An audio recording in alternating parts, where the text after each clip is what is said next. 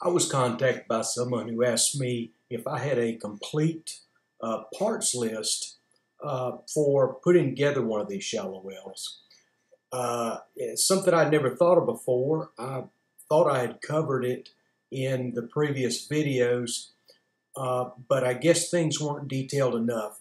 So I thought that was a pretty good question, and I can put something together to show everything that you'll need to complete one of these wells. It's certainly not the only way to do it, but you could take this list and go purchase everything, and you will have a functioning well when you're finished. Obviously, you're going to need a pitcher pump, and these will have a water inlet on the bottom that is a 1 1/4 inch thread size.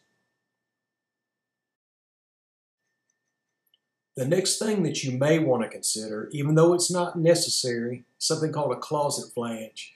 It makes mounting the pump to the top of your well casing pipe very easy, and it also helps keep things clean. Basically, you would just set this inside your 4-inch pipe, drill a hole out of the middle of a board, screw that to the top of this flange, then mount your pump to the board that you have fastened to this. I find these to make it a pretty trouble-free and easy experience. You'll need a 1 1/4 inch threaded adapter. This will screw into the bottom of your pitcher pump, and in turn it will connect to the pipe, bringing water to your pump from the bottom of the well. You'll want to be sure to use Teflon tape on the threads when attaching this to your pump,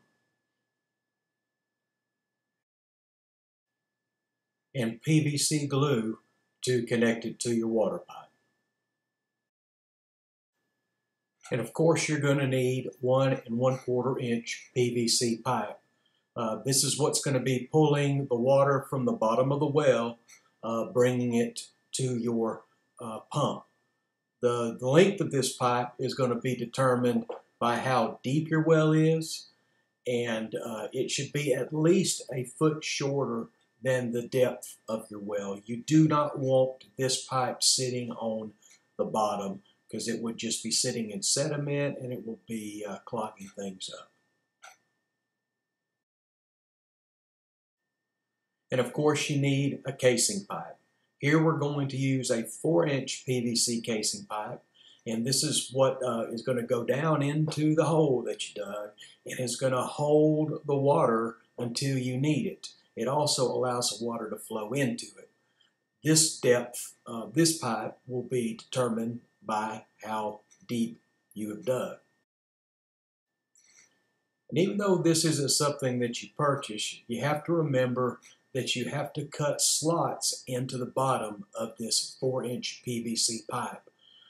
They need to be about a foot from the bottom of your well and need to extend all the way up to where the water level is. This is how water gets into your pipe and gives you the available water.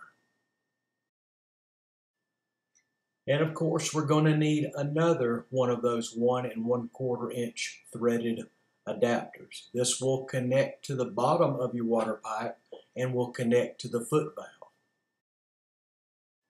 And don't forget, you'll need to use your PVC glue to connect this adapter to the pipe.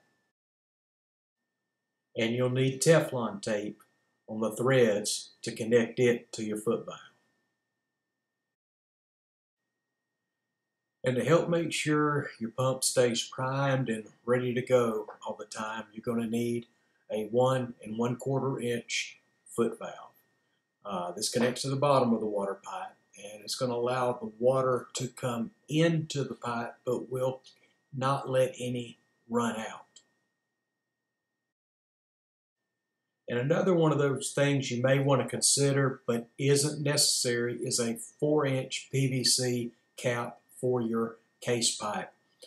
This will seal the bottom of your casing pipe, and it helps keep the well clean.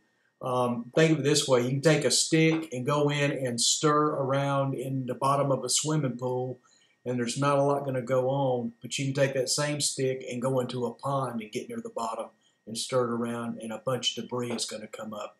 It's the same type concept.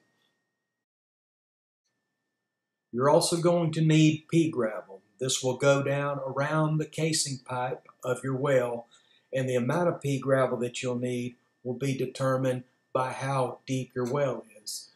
It will be put in and will need to come up to above the notches that you cut in the pipe to allow the water in. The main thing is don't put too little in. It's better to have too much than too little. This lets the water filter through and get into your pipe more easily.